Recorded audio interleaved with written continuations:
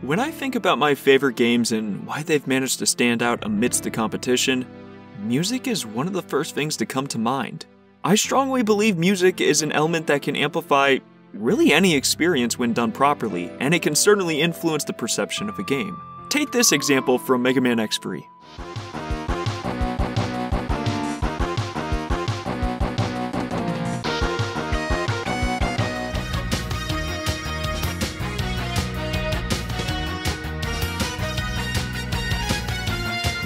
That right there is the version I'm gonna be playing. When I break it down, my reasoning comes down to how significant a story's music can be to immersing the player, directing the audience to feel a certain emotion, or building the scene. As a result, I listen to and think a lot about video game music, and despite not understanding the complexity behind composition and not studying it, I just love talking about it. So we're gonna rank my top 10 favorite songs from video games. Now, just like with every other top 10 list, this is simply my personal opinion and is not an objective view at all. There are way too many good video game songs out there for me to say, yeah, this is the catch-all for everybody. So this is just a sampling to understand what I personally like. Aside from that, the only rule I'll be imposing for this list is that I can only select one song from any franchise. If I allowed for free reign, this list would get a little oversaturated, and I really like the idea of recommending songs from various games so you can check out the rest of their soundtracks if what you hear piques your interest. And instead of an honorable mentions list, I'll also just be listing 3 other songs from the series or game which that pick comes from, just to showcase other contenders. And one last thing before we get started, if you do end up enjoying this video and would like to leave a like, it really does help out the video, and consider subscribing if you'd be interested in seeing more video game discussions and analyses. But, without further ado, let's kick off this list.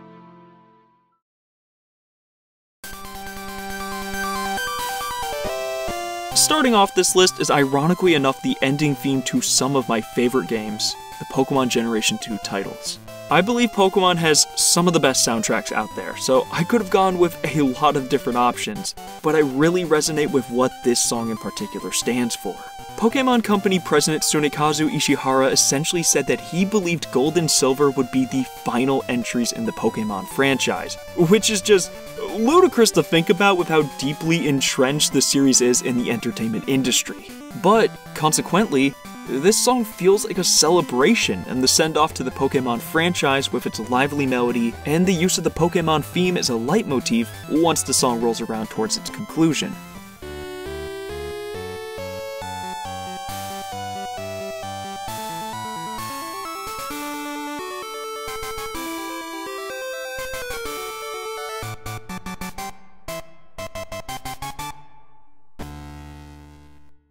Then, we conclude with a slow music box rendition of the credits song that really sells the conclusive tone it's going for. It's the sleepy lullaby that plays after flipping to the last page to see the end, and closing the story. Although I played games like Mega Man, Mario, and Sonic beforehand, Pokemon Silver was the first game I could call my own, and the credits being the gold, silver, and crystal is the key to unlocking those nostalgic memories from my youth.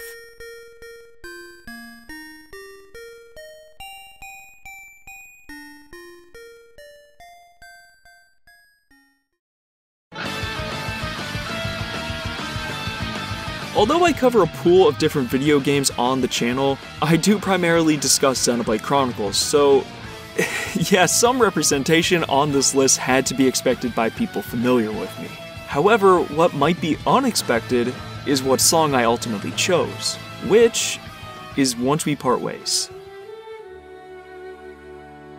I absolutely love this song, and it comes down to how it emits this air of reassurance in whatever decisions you make in life.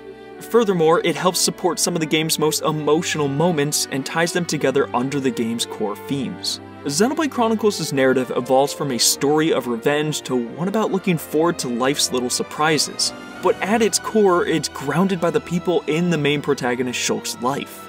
Throughout all of the ups and downs of the journey, which almost seem to manifest in the song's transition between bombastic and quiet moments, his friends are there for him, and that's where that comfort comes from. Once We Part Ways doesn't have the raw hype and guitar solos of You Will Know Our Names or mechanical rhythm that the series is known for, but it doesn't have to. What it does is showcase the range this series has to offer. I love it for that.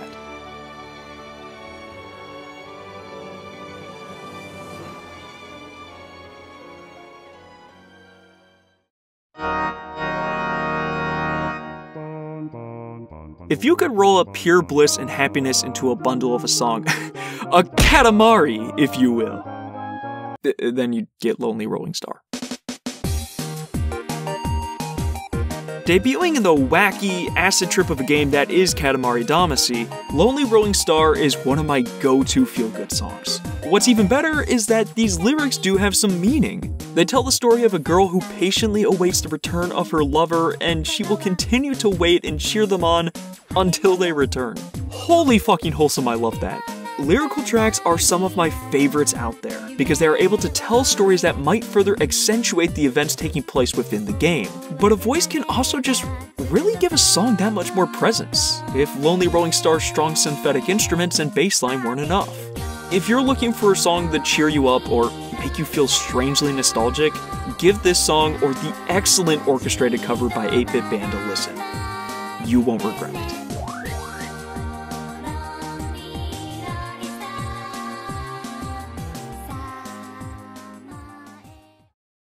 Speaking of lyrical tracks,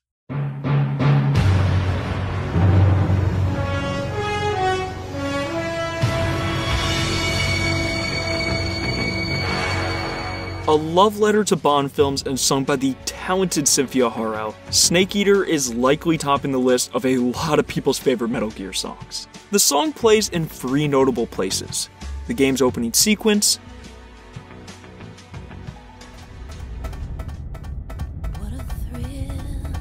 and the final boss. Each instance gives off a different feeling, from hype to reflectiveness to a mix of the two emotions. Snake Eater's lyrics are not only symbolic of the feelings of a specific character within the narrative itself, but it's a song that persists across the generation-spanning epic saga that is Metal Gear.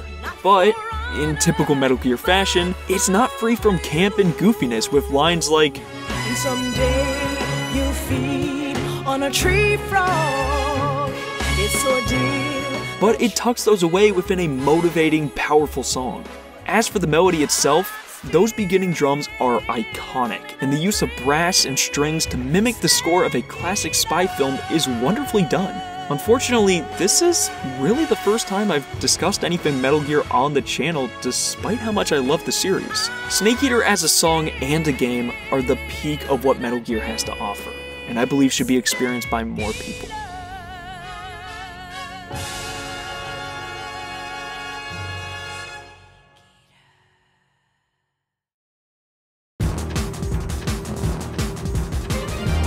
The Kingdom Hearts franchise can be hit or miss with a lot of people. It's not the sum of our parts. It's the sum of our hearts. Yeah! But I think one aspect people can unanimously agree upon is that the music is phenomenal. I mean, you have one of my favorite composers, Yoko Shimomura. That is like the quality seal of approval. But this pick doesn't come from Shimomura, but Hikaru Utada with Kingdom Hearts 2 Sanctuary. Specifically the After Battle version. There are 2 things within Kingdom Hearts 2 that never fail to get me emotional. The ending sequence where you see Roxas and Naminé flash into the spots of their original, oh my god, I love that so much. And the looming threat of copyright, which is why we're not using Sanctuary in the background here. But regardless, this piece is exceptionally good with the softer moments, sparse piano notes, and even some backwards audio that fits the song quite well. Very much like the credit song to Gold, Silver, and Crystal, this mood given off by the piece feels like it could have been used for the conclusion to the Kingdom Hearts saga. I almost ended up going with Birth by Sleep's Dismiss or L'Impeto Oscuro from Dream Drop Distance, but I just kept coming back to what Sanctuary had to offer.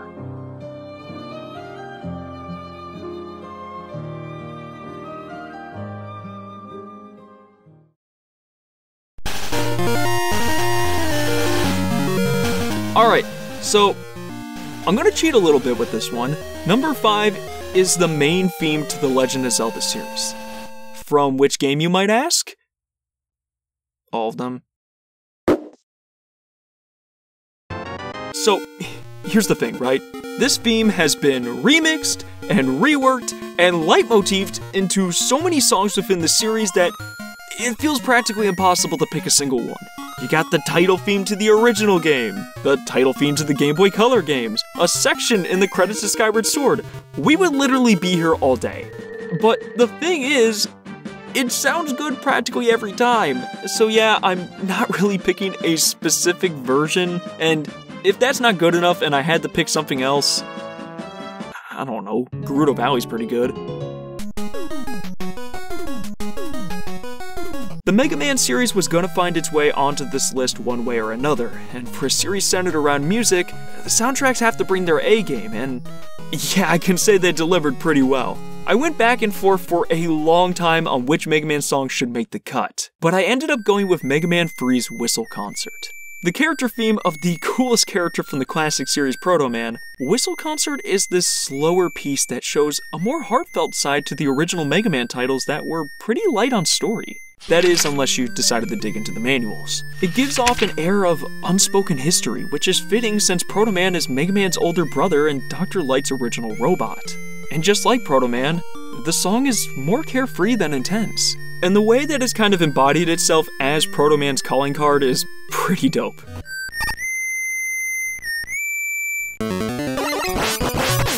The concept of a video game song utilizing whistling, especially back in the NES days, I find to be rather creative, and a great part of what makes Mega Man 3 so special.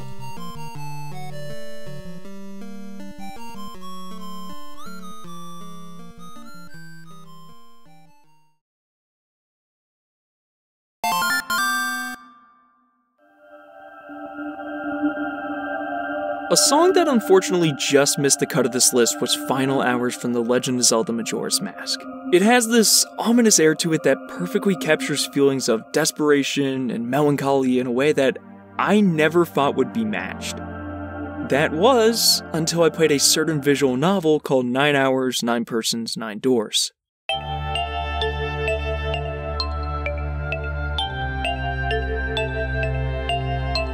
999's Morphogenetic Sorrow is quite simply an experience. Although this song plays a few times throughout the game, its most noteworthy appearance is during the final puzzle, and it perfectly sets the mood. With its metronome-like pacing and airy yet scratchy main melody, it really puts the player in the headspace that this is the culmination of everything I've been working towards.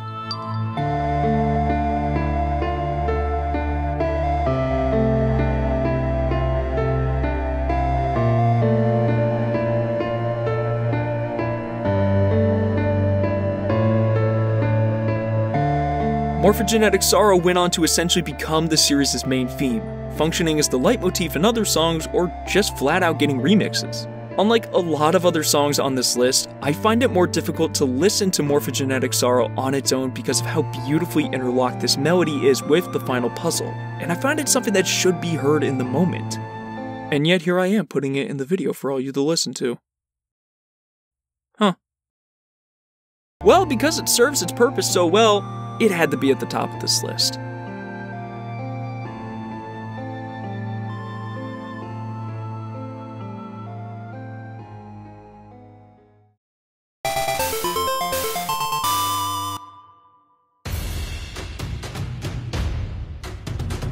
What is likely the most recent addition to this list, Song of the Ancients somehow managed to surpass the competition by checking off all the appropriate boxes.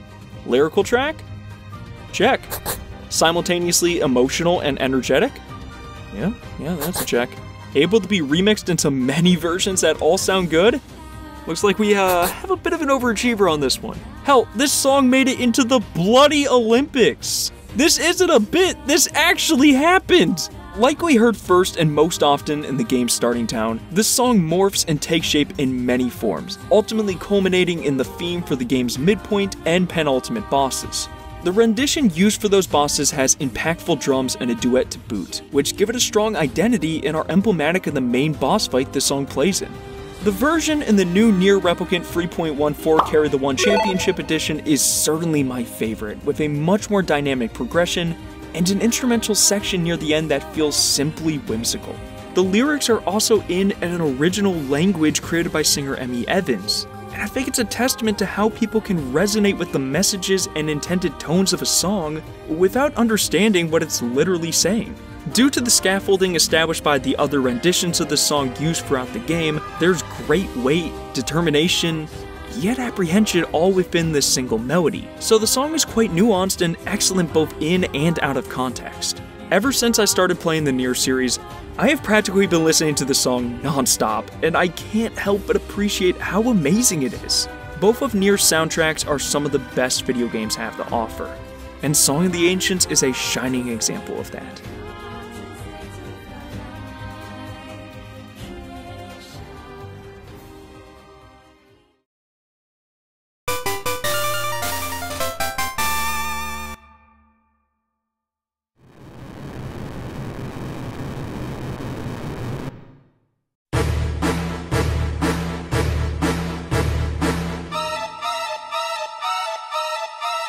One of the most iconic songs in video games, One Winged Angel is simply a masterpiece.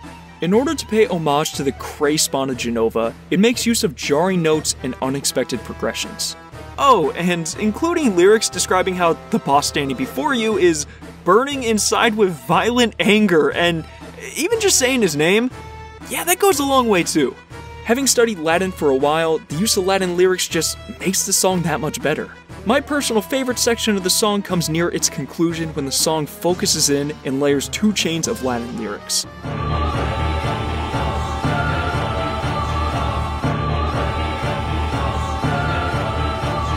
It's terrifying, it's epic, it does it all.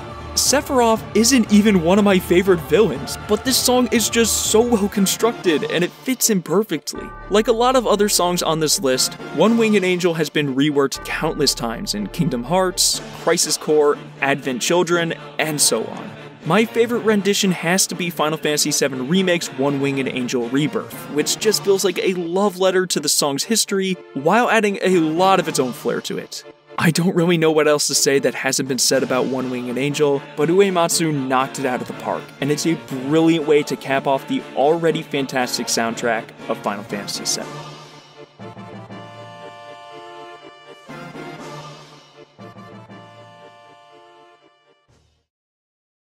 So, there you have it.